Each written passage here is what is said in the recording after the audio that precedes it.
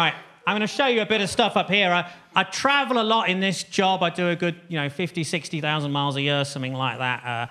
And I see a lot of things that make me laugh. It's so easy nowadays to take a picture with your phone. I like to take little snaps of stuff that's made me chuckle. So I'm going to show you a few of these. I'll just get to my computer. In fact, I'll get out of the way so I'm not blocking your view of the screen. Here we go. This first one, I was doing some shows in Cornwall, and unusually for me, I took the train. I don't normally do that. But it was very weird because everybody on my carriage, literally every single person, had the most enormous ears. Here you go, have a look at this. What the heck?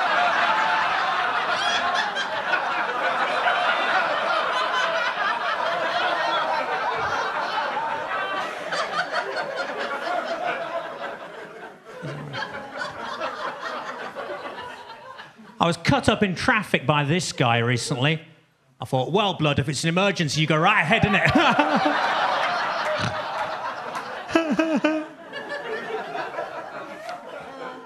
When I get in at night after my gigs, I like to watch a bit of telly to unwind, usually horror films or something. And I saw an advert the other day that made me laugh. It was an advert, like a glue for dentures. It was called Fixodent. I took a little screen grab of it. I'll show you what I liked about it. Here we go. If you have a look at that, there's a woman inside a giant human mouth that's chomping down on a carrot. You might be concerned for her safety, but don't worry. There's a legal disclaimer at the bottom there. Dramatisation.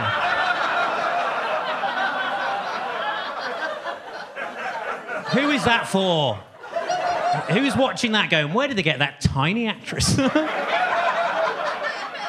I'm a big fan of Pointless. Any other fans in? Yeah, I love it, right? And my favourite thing about Pointless, I look forward to every episode, is the giant robot owls. Yeah, one other person, literally, rest of you, have a look at this. Every episode, there you go. You will never unsee that. That's round 3, the head-to-head round, right?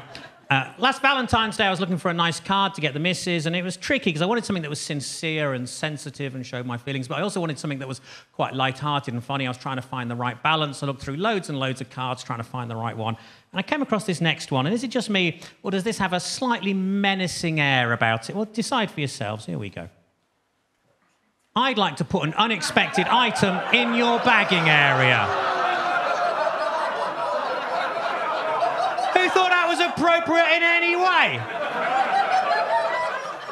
I may not know a lot about modern sexual etiquette, but I know there's one thing it's never supposed to be, and that's unexpected, isn't it? Rule number 1, surely. So anyway, it was a very awkward Valentine's Day in our house. Yes, I did buy it. I'm a bloody idiot. Right.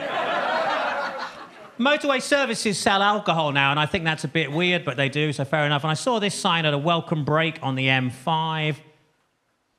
Alcohol purchased in this motorway service area cannot be consumed inside or outside the premises.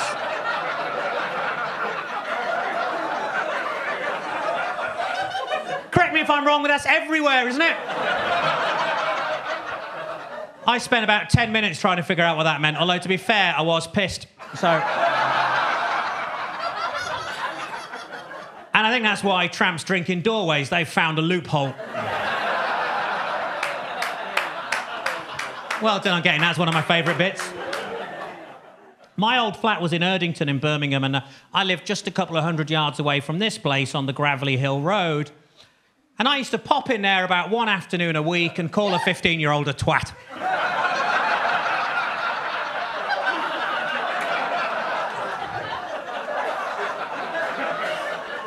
It's important to do your bit for the community, isn't it? I'm not entirely sure how it helped, but they seem to think it was important.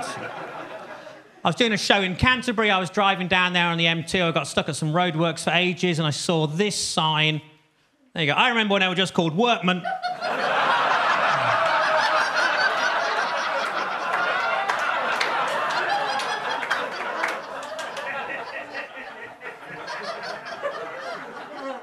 I was doing a gig at Liverpool University. I don't play universities very often nowadays. You know, I'm like 28 years older than most of the kids who've just started, you know.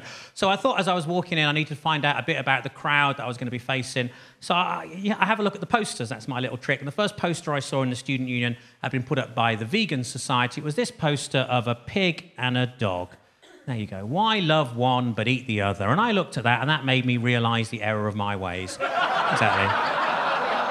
Exactly. So I went home and ate my dog. You were all ahead of that. That did not need spelling out at all, did it? Right. Beautiful. I get to stay at a lot of very glamorous places on the road, and I don't mean to show off or humble brag, but not long ago, I was staying at a Holiday Inn in Brent Cross. Touch me. And not only did I have a lovely shower, but also I found out what my tattoo means.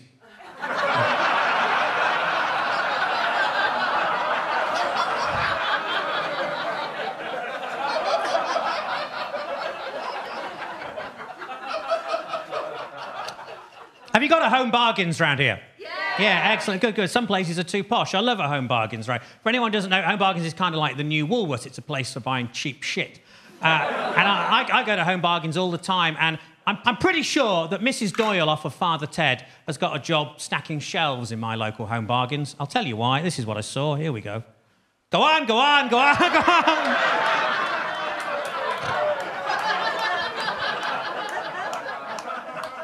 I do love a curry, though. If I get to a show early enough, I like to pop out before and have one, you know. And I was in Derby doing a show. I got there earlier, went for one. And it was quite nice, but it was a bit saltier than I'd normally like and a bit creamier as well, if I'm being honest with you. And I probably shouldn't have got it from this place. Balticum. That really...